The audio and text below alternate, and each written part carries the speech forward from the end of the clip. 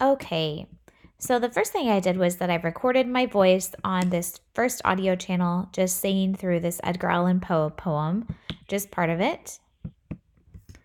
And let me turn these effects off really fast so you can hear it's just a regular voice. In that solitude. So I just did my regular voice, pressed record. And then I clicked on this arrow here and added some effects to distort my voice a little bit. There's a bunch of choices. And you don't need to be scared about turning these on and off and adding them because you can always get rid of them. So this is the power button for them. So once you've turned it on, or once you've added one, you can turn the power on or off this way. And if you decide you don't like it, you can just exit out and it will go away. So let's try this compressor. And what I would recommend doing when you are testing these different sounds is turn on the loop here, and I just looped it for my whole entire voice recording so that I can just hear it myself over and over again and mess around with it. See what I like. The dead who stood in life before thee are again in death around so just my recommendation is just mess around a little bit. See what you like. Still. They have some presets for you. Be silent in that So see what you like and what you think sounds interesting. And that's what you should save. So I decided I don't like that compressor. I turned it off, but I can also get rid of it right here. And that is in this arrow over here, effects. Okay, so once I have some effects that I like for this vocal track, I'm actually going to splice up my track a little bit so that I can add some effects in between. And so I'll click on the scissors here and then just click where I want it to be split up. Let's do it there and here and here. And I actually don't want all this dead space at the beginning, so I'll delete that. And it just slices it up for you. So now I can spread these out and add some cool stuff to them. You could add them to different tracks if you wanted to. And that's really easy, as you saw me do a second ago. You can just drag it around. So easy. Okay, right now, Soundation has this Halloween kit that's really kind of cool. And just like any other time you use Soundation, you can click on it and it will give you a preview. So I think I want to put this one in. And I clicked Don't Adjust to Tempo because I don't have a tempo happening right now. I just have a voice recording, and the tempo is not really going to matter very much. So I'm going to just play around here. Let's see. I'll put this one in over here. And anything that I put in here, I can always undo. I can always delete it so easily. Like if I decide I don't want to do that, I just select it and I press delete and it goes away. So just mess around with it. Let's see what this one sounds like. Turn off my loop here, since now my composition is getting longer. Okay, here we go. For then, the spirits of the dead who stood in life before thee. You obviously don't have to just use the Halloween kit. Use whatever sounds you would like to use in here. Those are just kind of a fun collection. Okay, now when I'm creating this sound and editing it, I want to make sure that I direct my listeners' attention to what I want them to hear. And so this is dynamically what you might do when you're performing music.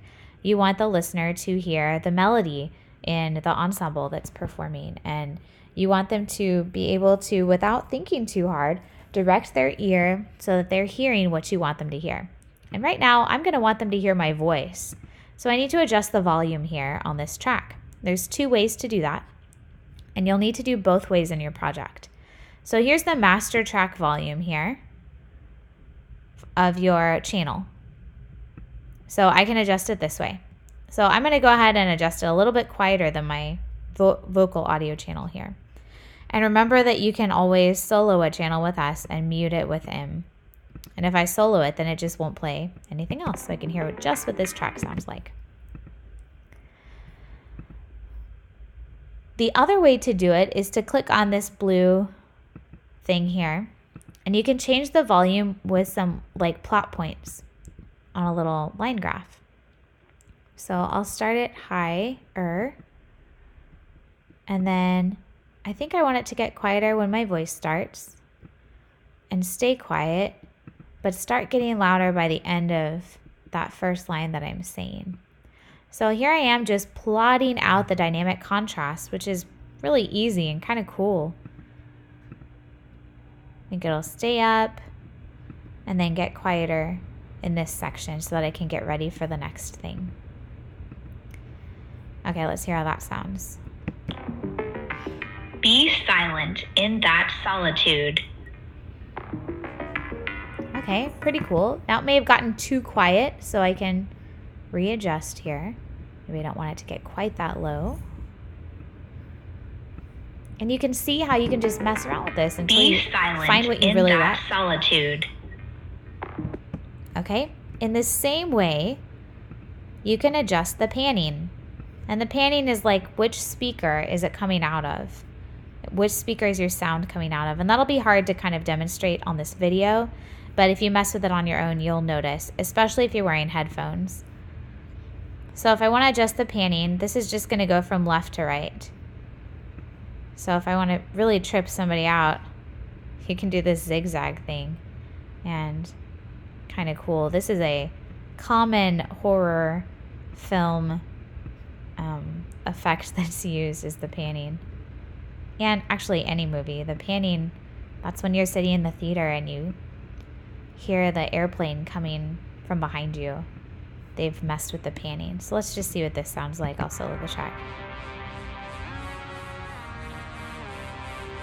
So I actually maybe have adjusted it too much. It's happening too fast, so it's not very effective.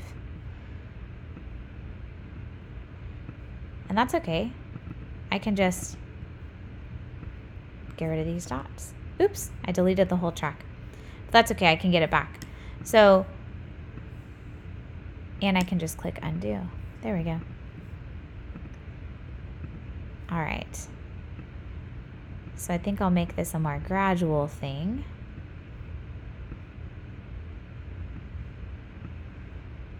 And you can see how easy it is to manipulate these little plot points. All right, let's see how that sounds.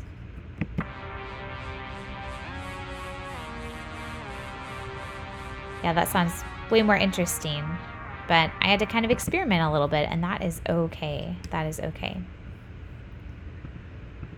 All right, so you'll want to add some effects also. So you can look for effects. You could even record your own effect. You could record a door slamming or record something being creaky. And then you should change the effect on these tracks as well. So let's try the wub filter. That might be kind of cool here. Be silent.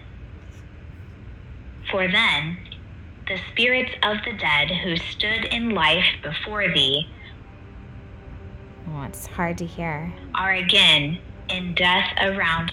So again, if I don't like it, I'm going to get rid of it. And just experiment until I find something that is cool. It does sound interesting, makes it sound cooler. And it might be helpful to solo the channel so you can find what you really like. Ooh, interesting.